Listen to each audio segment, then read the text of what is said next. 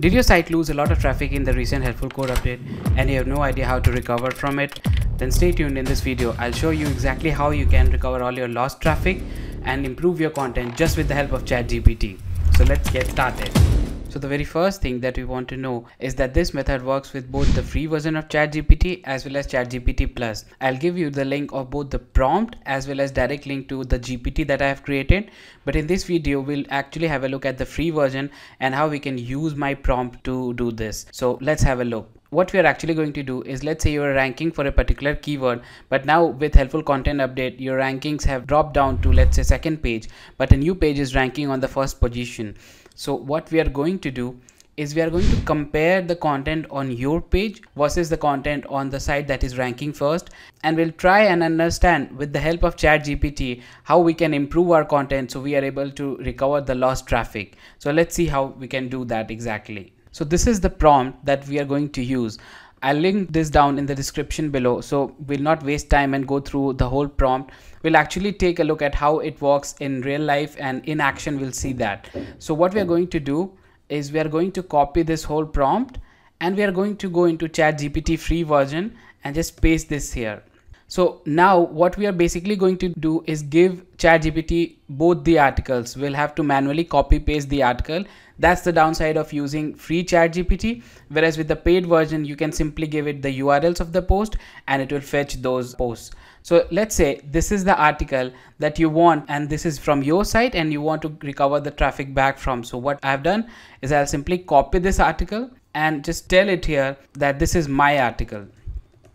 And below that I'll just paste this, whereas after that I'll do that this is the competitors article, and let's say this is the site that is now ranking number 1, XDA developers. So we'll copy their content and we'll again paste that into ChatGPT, and now we'll let ChatGPT process the whole article and give us how we can kind of improve our articles. It will take ChatGPT a few seconds to understand both the articles, compare them, and then come up with a very detailed resource like this. So what it's going to do actually is it's going to rate your article on helpfulness, experience, expertise, authoritativeness, trustworthiness. So basically all the factors of each as well as helpfulness. Similarly, it's going to do the same with your competitors article, helpfulness, and all the other factors of each.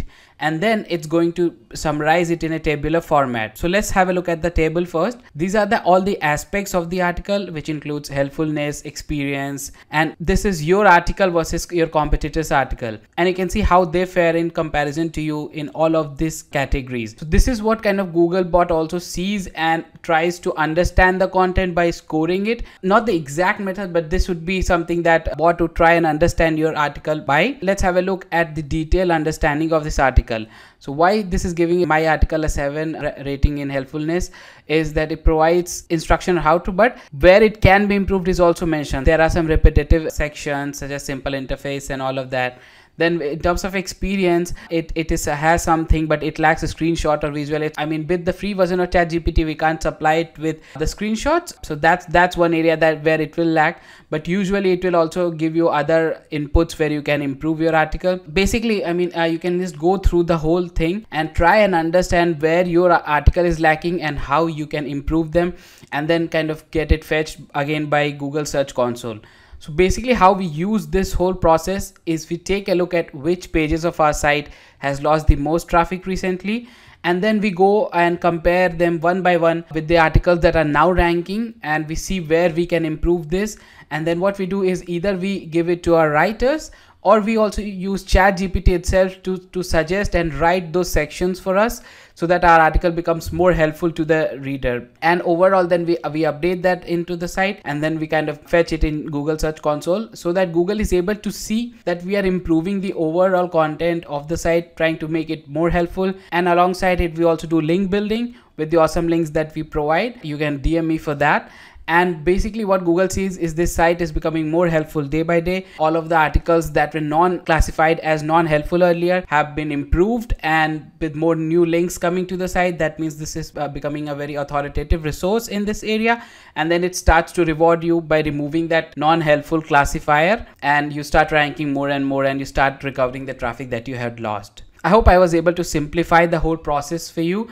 It might sound a bit complex, but when you start implementing it, it becomes really easier. And if you have ChatGPT Plus, you can simply just input your article versus the competitor article, whereas with ChatGPT you'll have to do more work manually, but it's free. So that's it for this video. Make sure to subscribe to my channel so that you get notified when I release more videos like this, and have a look at these videos where you'll see how I make use of ChatGPT and Ahrefs to rank my sites and do keyword research.